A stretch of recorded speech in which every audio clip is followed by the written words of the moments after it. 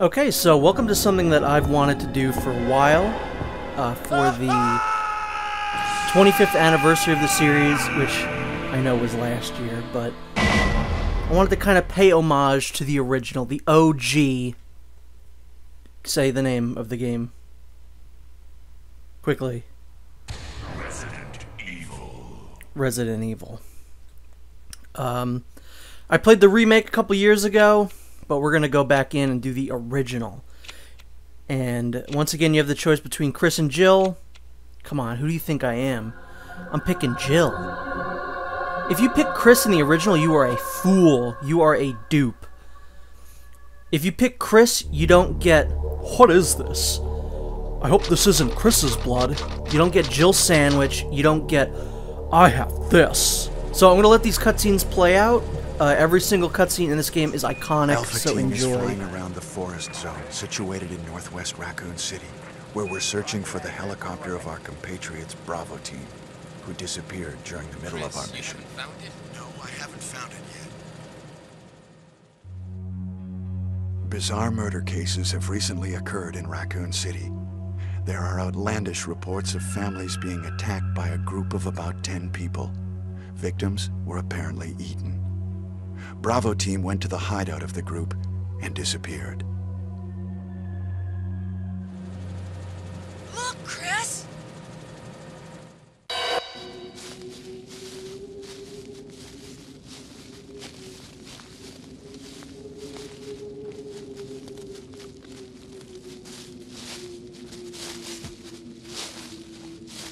It was Bravo Team's helicopter. Nobody was in it. But strangely, most of the equipment was still there. However, we soon discovered why.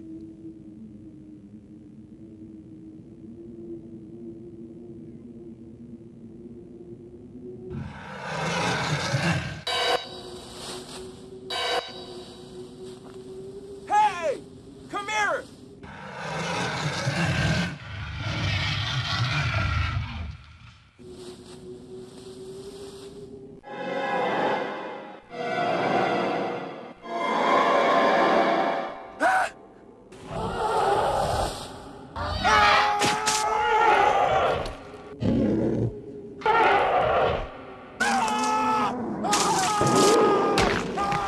Joseph!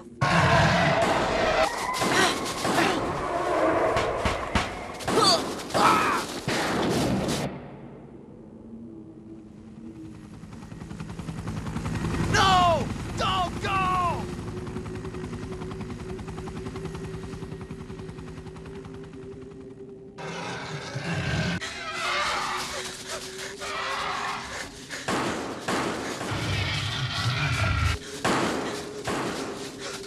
Jill, run for that house!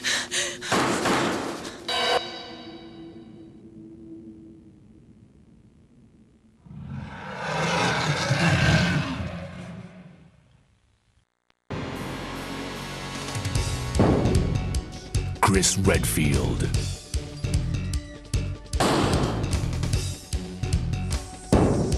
Jill Valentine. Barry Burton.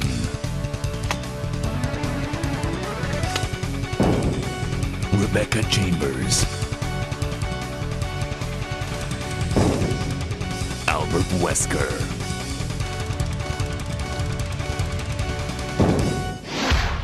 Resident Evil.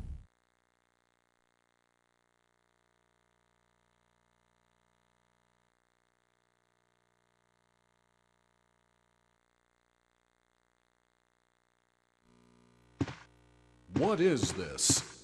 Wow, what a mansion!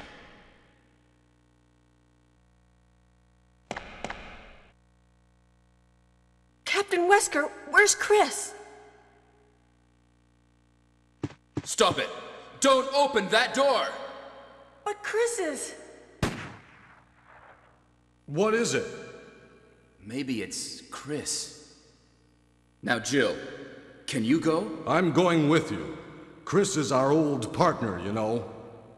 Okay, let me handle this.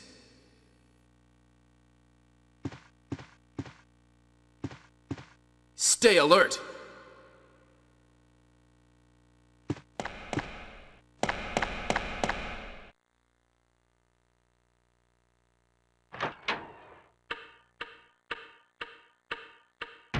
So here we are, kind of getting the game started properly now. This is, like I said, the original. This is the non-DualShock version. This is the original game. What is this? What is it? Blood. Jill, see if you can find any other clues. I'll be examining this.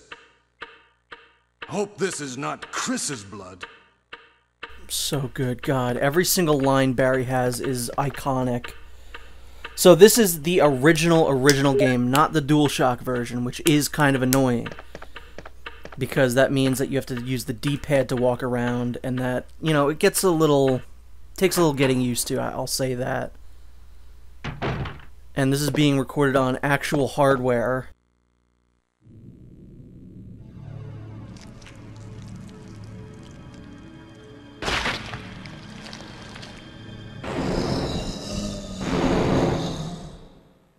Never, ever, ever waste any ammo on this guy. He's the first zombie you run into, and he, again, is very iconic. Run back to Barry. Don't waste any bullets on that guy, ever. Barry? What is it? Watch out! It's a monster! Let me take care of this.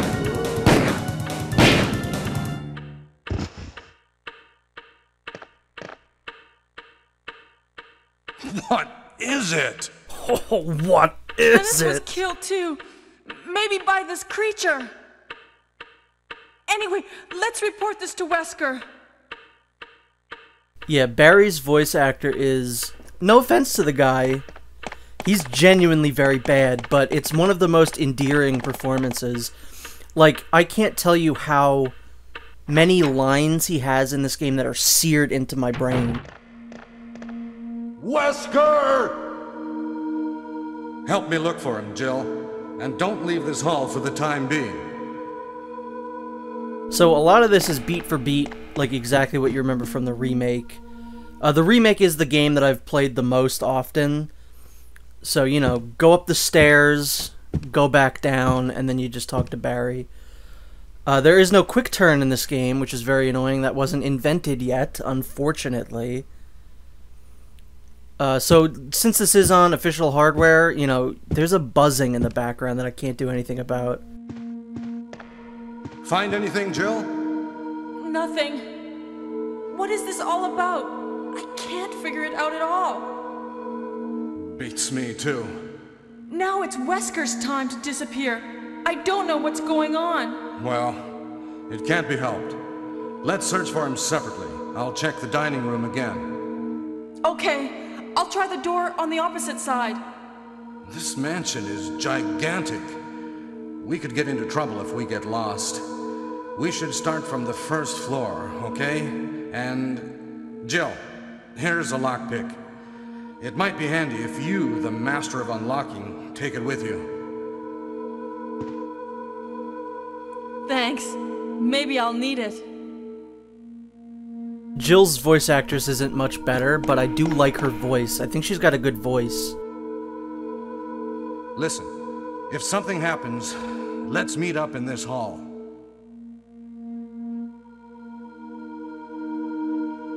This time, I'll be there. Her line deliveries are much better than Barry's, but still, like I said, not much better. She sounds like she's reading from a script for the very first time. Thanks. I may need this. So, yeah, some pretty weird stuff. So, right now, just real quick, this part that we're doing is kind of timed. You know, if I'm playing this original game, there's one scene in particular I need to make sure happens. And if you go a certain way, go out of your way, take a little too long, the scene actually will not activate. So, before we go try and do that, we're going to very quickly come over to Kenneth, grab, I believe he has 2 clips on him. 2 handgun clips. Yeah, he has 2. And then we'll make our way to where we actually need to go. There are 2 scenes in this game that are kind of timing based to get to happen, and we're gonna try and go for both of them. Sometimes I've gotten the one not to activate, so that one the timing is a little bit more tight on. This one I feel like I've never not gotten, unless you just skip this room altogether and go back later. So yeah, there's not really much I could do about the buzzing, but I kind of feel like it gives it like an authenticity to it. You know, you can't really hear it when there's music and sound effects going on, but when there's like just silent rooms, you know, that's when you can really kind of hear it, but, you know, that's maybe like 15% of the game. So just bear with it. I can't quite figure out if it's like a cable issue or if it's just... It happens no matter which cable I use, composite or component, so it's not... I believe it's not... It has nothing to do with the cables that I'm using. When I revisit this game, the original Resident Evil, 9.5 times out of 10, it's going to be the remake. But if it's not, I play the DS version of this game, Deadly Silence, which adds a whole lot of new kind of mechanics to this game and makes it, at least in my opinion, the definitive version of the original 96 Resident Evil game. So I don't very often come back to the actual PS1 version. And it does help that you can actually play that version with the analog stick, like on the 3DS. Which would be nice. So this guy obviously is playing dead. If you approach him from the right side of the screen, Jill's left. When we turn around, it'll be Jill's left. So right here, go to Jill's left, the right side of the screen, now the left side of the screen. He won't get you. But if you go on the other side of him, he's gonna kind of try and bite your ankles, which will result in an instant kill for him because you'll smash his head. But Jill will take a little bit of damage, which I don't really want to do. Because I do find, for me, this game is way more difficult than the original, or than the remake. And one of the reasons why is actually right here you're seeing it, because I always get confused in this room which of these is pushable, because I always mistake it with the remake. But I think it's that one right there, because you can tell it's a different color from the rest. These dogs suck. But yeah, this is actually different from the original Japanese version, because in Japan, video game rentals, I believe, are illegal. I don't know if they still are, but when this game came out, it was illegal to rent a video game. Like, you couldn't have a Blockbuster renting video games, which was, in the 90s, a way that, like, a lot of people, myself included, played, like, N64 games. And in America, when they released this game, they realized that that's a big thing, and they wanted to keep getting sales. So they increased the difficulty on the North American version, specifically, to make it so that people who were renting the game would have to keep renting it. Or just buy the game, which is, I believe, their actual reasoning behind it. So, for instance, one of the things that I hate about this particular version the most is that there is no auto-aim, and I believe that's not the case in the Japanese version. So, you know, when you aim your gun when there's a zombie near, it's not going to directly aim yourself in that guy's direction. You have to actually manually aim at the enemies, which is fairly annoying in some, you know, life or death situations. So, we're going to go ahead and pick up this shotgun. Yes, I will take the shotgun. And, we're going to go ahead and exit this room because there's nothing else to get. I gotta say, this game still looks great. I mean, what else is there to say? The pre-rendered backgrounds look great. I even think the character models look pretty good. So we're going to calmly walk over to this door here, but it is locked, and there's not really a whole lot we can do in here, so we're just going to kind of wait around for a few seconds here. Kind of have Jill practice her skills. Hey, what's going on? Jill? Is that you, Jill? What happened? Barry, help me, please. The door won't open. Quick! Stay away from the door, Jill. I'm gonna kick this door down. Hurry! This way!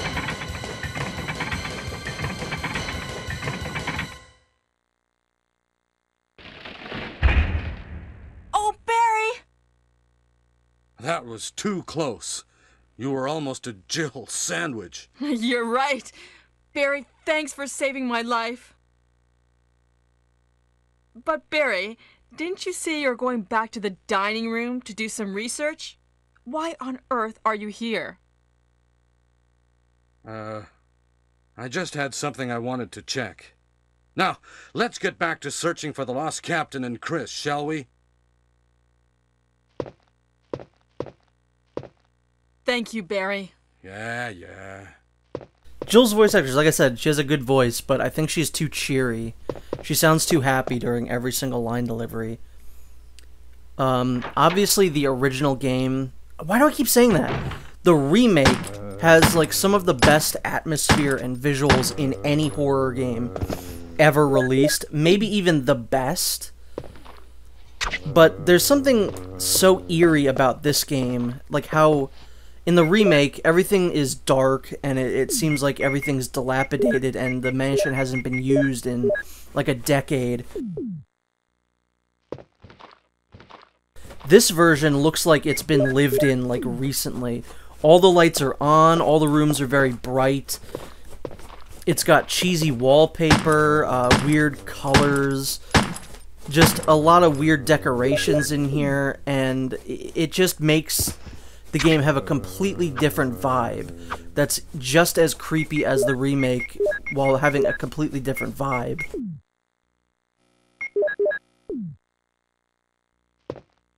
So yeah, the knife trick works pretty well in this game, because early on you don't really have a whole lot of handgun ammo, and sorry, that is my dog making that noise. You know, get him on the ground. I find it takes somewhere between 4 to 6 shots to kill a zombie in this game. 5 usually being the magic number. But if you get them down, and you see that there's no pool of blood under them, that means they're still alive. I would give them a poke with the knife before you start shooting them. So here we go, getting ready to hear the greatest save room theme of all time. And it doesn't play in this one for some reason. I'll never quite understand this. Why the save room theme does not play in the very first one you get into. I can understand if it's like you don't know it's a safe room yet. So when you see another room that's like this later on, that's when it plays the theme to be like, hey, this room is actually safe.